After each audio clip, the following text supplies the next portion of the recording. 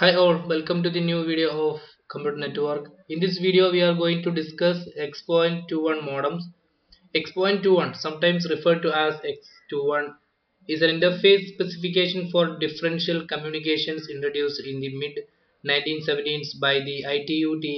X.21 was first introduced as a means to provide a digital signaling interface for telecommunications between carriers and customers' equipment.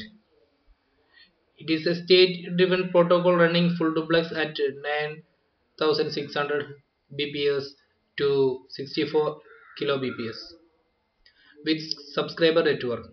It's a circuit switching protocol using synchronous ASCII with old parity to connect and disconnect a subscriber to the specific switching network.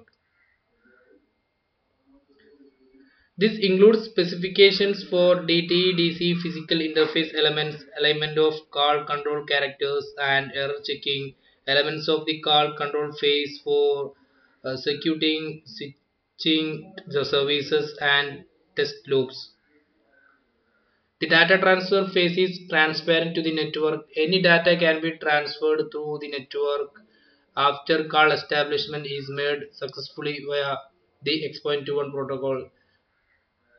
When X.21 is used with version 11, it provides synchronous data transmission at rates from 600 bit per second to 10 megabit per second. There is also a variant of X.21 that is only used in select legacy applications. Circuit switched X.21. X.21 normally is found on a 15-pin D-sub connector and is capable of running full duplex data transmissions. So there are 15 pins in this modem. The call control phases which are used were defined in the CC ITT, now ITU, in 1988 Blue Book recommendations X.21, X.32. The signal element timing or clock is provided by the carrier and is responsible for correct clocking of the data. X.21 is primarily used in Europe and Japan. For example, in the Scandinavian DATEX and German DATEX L circuit switches network during 1980s. Now here is the pin configuration. We have sub D15 male and sub D15 female. Uh, Here is the pin, and to connect the pin we use female plot. It is the figure of X.21 modem. In this modem we have 15 pins. 15 pins, 8 plus 7. 8 plus 7. See this figure, we can see 1, 2, 3, 4, 5, 6, 7, 8 in the top, and 1, 2, 3, 4, 5, 6, 7. 7 in the bottom. So here is the pin configuration 1 to 8, then 9 to 15. 1 to 8, then 9 to 15. Here is the pin signal, then DT DC specification. First pin shield.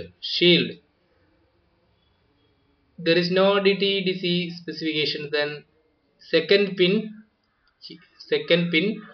transmit A, that is DT out DC in. Then third control signal A, then DT out DC in. Then for receive A signal DT in DC out. Indication signal number 5, fifth pin DT in DC out.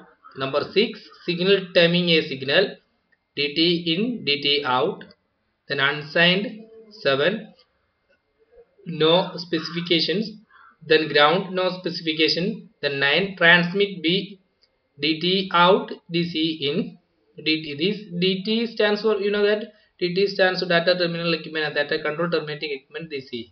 Now transmit B, ninth pin, out DT out in DC. Then 10th signal control B, out DT in DC. Receive number 11, receive B in DT out DC. Now number 12, indication B signal in DT out DC. Number 13, signal timing B in DT out DC. Then number 14, unassigned, number 15 unassigned. So this is the pin configuration in X.21 modem. It is the interface specification for differential communication introduced in the mid 1980s. So this is about X.21 modem. You need to by heart all these pin configuration and its DT DC uh, descriptions. So thank you. In the next video we will come with second module. Thank you all.